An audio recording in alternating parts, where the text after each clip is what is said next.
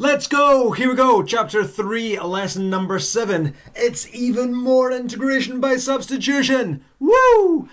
So far, we have looked at how you would integrate the product of two functions, what you would do when you're dividing one function by another, and now what we're going to do is move on to lesson 3 of integration by substitution, which I'm calling manipulation, which you'll see why with this first example. So, examples 1 to 6 are in the previous lessons. So I'm starting now with example 7 on integration by substitution. Using u equals x plus 1, find the integral of x bracket x plus 1 cubed. Now we know from this that u is equal to x plus 1. So really what we would do is we would replace x plus 1 with u. So we would have x times u cubed times dx. Now what we would do is we would have to write this all in terms of u. So we wouldn't leave it as x times u cubed dx. So to write it in terms of u, what we do is we take our substitution and we've got u equals x plus 1. We differentiate u with respect to x, so du by dx will equal, if we differentiate this, we just get 1. Have u on one side, x on the other, so multiply both sides by dx, and we know then that du would equal dx. So, because du equals dx, it means dx is du. So if we're writing this in terms of u, we can swap dx with du, because they are equal.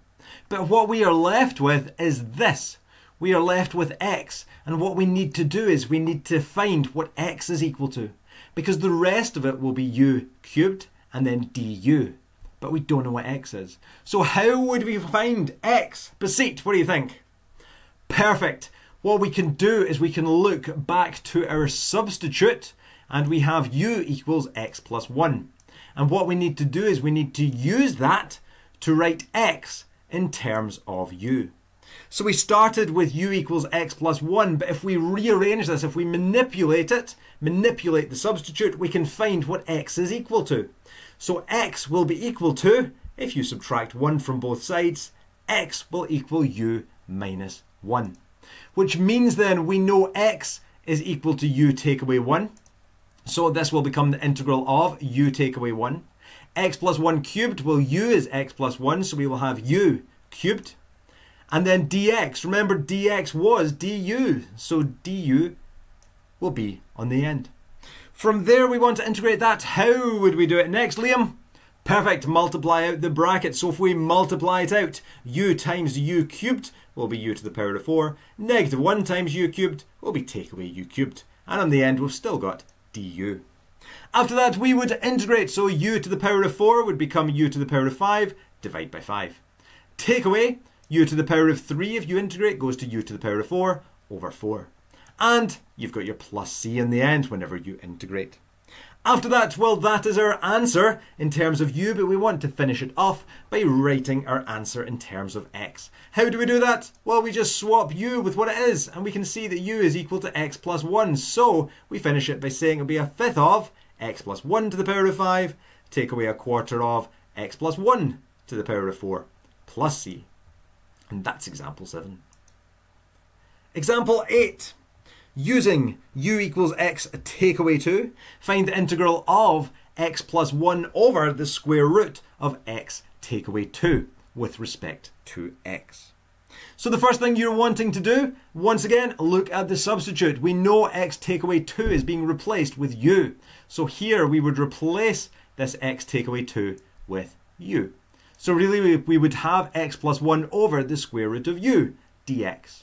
But again, don't write that. We want to write it all in terms of u. And to do that, we would take our substitute, u equals x take away 2, and we would differentiate it. So just to the side, differentiate. We're differentiating u, and the other side is x, so differentiate u with respect to x. That will give us 1.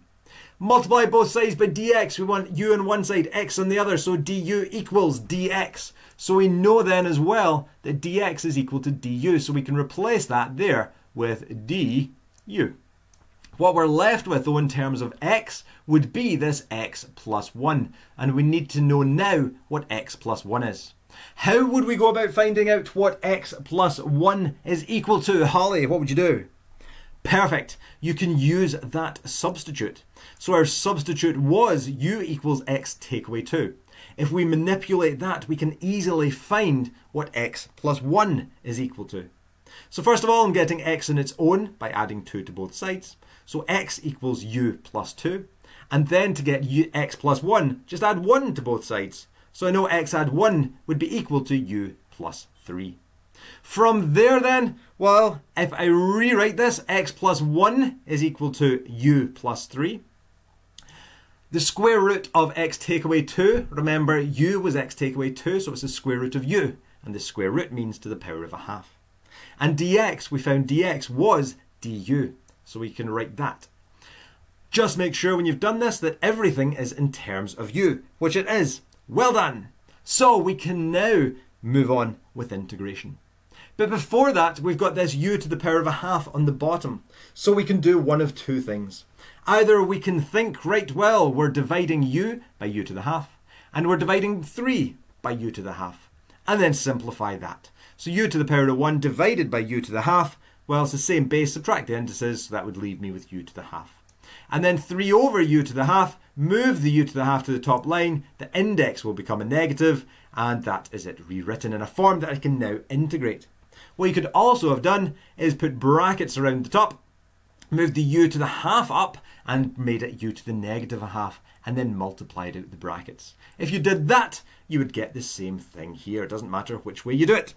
From there, you want to integrate, so u to the power of 1/2 would be, if you add 1 to the power, well, a half add 1 is 1.5, which is 3 over 2, and then divide by 3 over 2. Remember, when you divide by a fraction, though, you could flip the fraction upside down, and that would be the same as multiplying by 2/3. You would then integrate this part here. If you integrate that, well, you've got negative a half, add 1 will be positive a half. So you'd have u to the power of a half. But again, you'd be dividing by your index. So you're dividing by that half. And dividing by a half is the same as multiplying by 2. Because we have integrated, what do we need in the end? Plus c. You got it. And after that, well, we've got this 2/3 u to the power of 3 over 2. We're leaving it as that. But we've got 3 times 2, so let's write that as 6. And because it's u to the half, well, that means the square root. So 6 times root u. And again, plus c. From there, we have our answer. But our answer is in terms of u. We want it in terms of x. So we just swap. Once again, we know u is equal to x take away 2. So we just swap the u in our answer with x take away 2. So it's 2/3 of x take away 2 to the power of 3 over 2. Plus 6 times the square root of x take away 2. And plus c. And that's how you would do that one. Next example, example 9. Using u equals x squared plus 1, find the integral of x cubed times the square root of x squared plus 1 dx. So the first thing you're doing with this is you are thinking x squared plus 1 is equal to u. So in here, that would there become the square root of u. So I've got the square root of u. Perfect. But I've also got an x cubed and a dx. So I'd have to write both of them in terms of u. And to write them both in terms of u, you take your substitute off to the side, and you would write it down, and then you would differentiate. So if we differentiate u with respect to x, du by dx would equal, well, differentiate x squared plus 1, that's 2x. Get x's on one side, u's on the other, so multiply both sides by dx, and therefore du would equal 2x dx. What I want, though, is I'm wanting to find out what this x cubed dx is equal to. And what I've got here is I've got 2x dx. I don't have this x cubed dx. But what I could do is, right, well, I've got the 2 here and I don't need the 2. So if you divide both sides by 2, well, then I would have half du equals x dx. And what you need to do next is you need to think, right, well, I've got an x dx. So if we got rid of the dx, that's fine. And if I got rid of an x here, it would leave me with an x squared. So really, with this here, with the question, what you could do is you could write it as x squared times the square root of x squared plus 1 times, just take one of these x's and move it to the back just beside the x, beside the dx. So x dx, I found out what that is. I know that x dx is a half du, so we've got that. So we know we can replace that with a half du. The square root of x squared plus 1 would become the square root of u, because I got that bit there. But the x squared, I need to find out what x squared, do it in a different colour, I need to find out what x squared is equal to.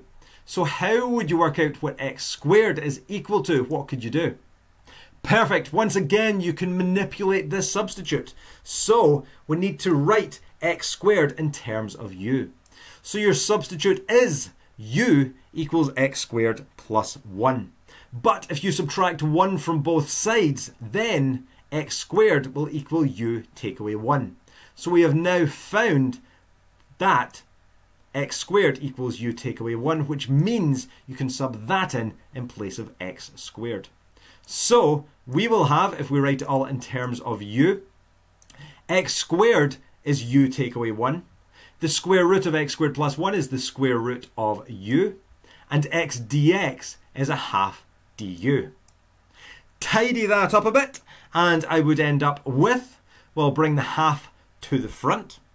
I've got the square root of u, which is u to the power of a half, and I've still got that u take away 1. Just keep du on the end. From there, what you can do is you could say, right, well, that's going to be a half, and then you would end up with u to the power of a half times u. So u to the half times u, that's u to the power of 1, a half, add 1, 1 and a half, u to the power of 3 over 2. I'm also taking away a half u to the power of a half times negative 1 would be take away a half u to the half, and I've still got du. From there you can integrate, so a half will stay as a half. U to the power of 3 over 2 will be u to the power of 5 over 2. Just do 3 over 2, add 1, which will be 3, add 2, which is 5, so it's 5 over 2. Dividing by 5 over 2, if you flip that, that's the same as timesing by 2/5. I've got take away, I've still got a half. U to the power of a half, if you add 1, well 1 add 2 is 3, so it's 3 over 2. And again, I divide by 3 over 2. Flip that upside down, and that's the same as multiplying by 2/3, and plus c. From there, well, 1 times 2 over 2 times 5 will give us 2 over 10, but that simplifies to 1/5. So I've got a fifth of u to the power of 5 over 2. Take away, well, 1 times 2 and 2 times 3 will give me 2/6, but that simplifies to 1/3, and I've got u to the power of 3 over 2 plus c. And then from there, the final stage, Abdul. Brilliant, you can swap u with x squared plus 1 because we know u is equal to x squared plus 1. So we'd have a fifth of, in brackets, x squared plus 1 to the power of 5 over 2, take away a third of, and again u is x squared plus 1 to the power of 3 over 2 plus c. And that's your answer.